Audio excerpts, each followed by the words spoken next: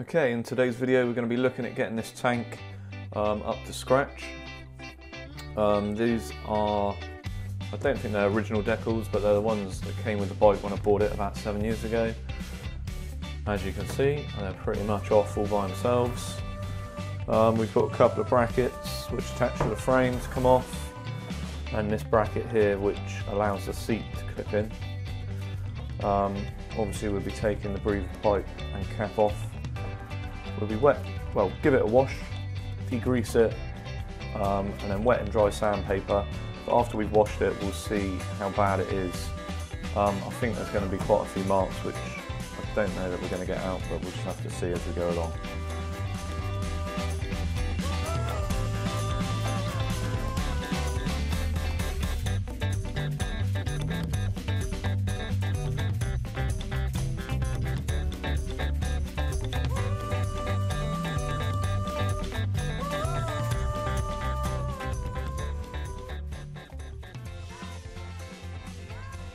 Okay, so the tank's had a clean, just with hot soapy water, and it looks miles better, although it is still looking pretty rough.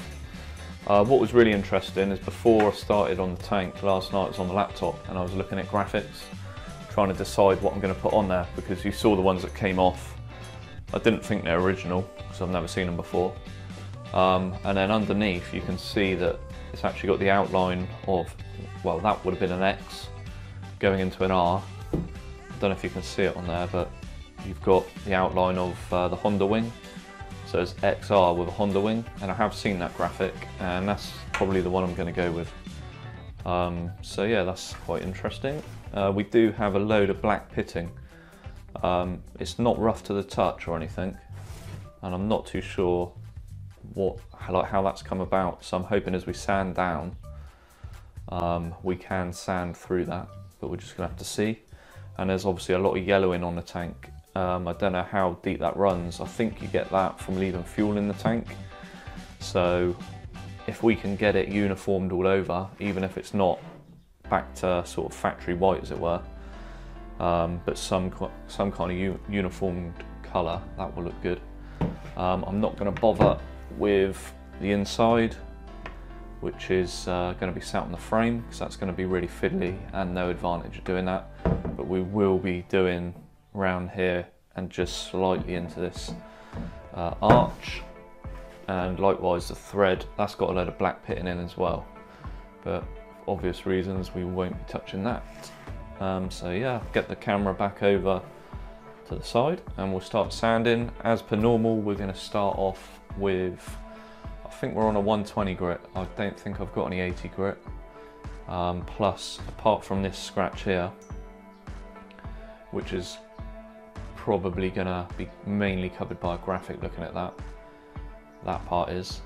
That one will dull down with all the other sandpaper, so apart from that, maybe a little one there, I don't think we're gonna need an 80 grit anyway. But yeah, 120, 240, 320, 400, 600 and 1200 grit sandpaper, followed by the buffing wheel, should bring it up quite nice.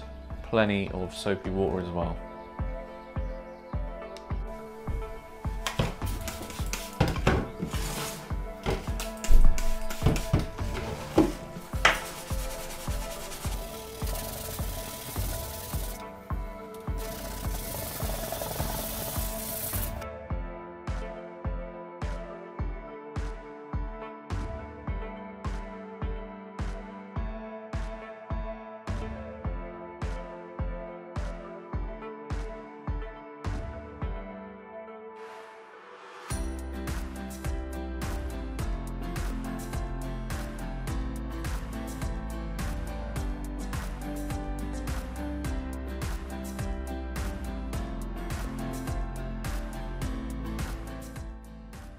So once we're done with sanding, it's time to get the buffing pad on the drill.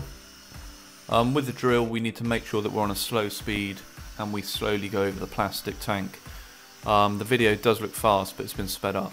If you go too fast, then you're going to burn and leave marks in the plastic. So slow and steady wins the race. Once the buffing's done, this is the end result. It's got a nice shine on the tank.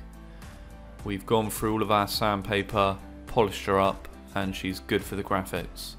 Although I will say I am going to experiment with going up to a 2000 grit, because I tried it on a fender and the result was quite nice, so I think the tank may benefit from that.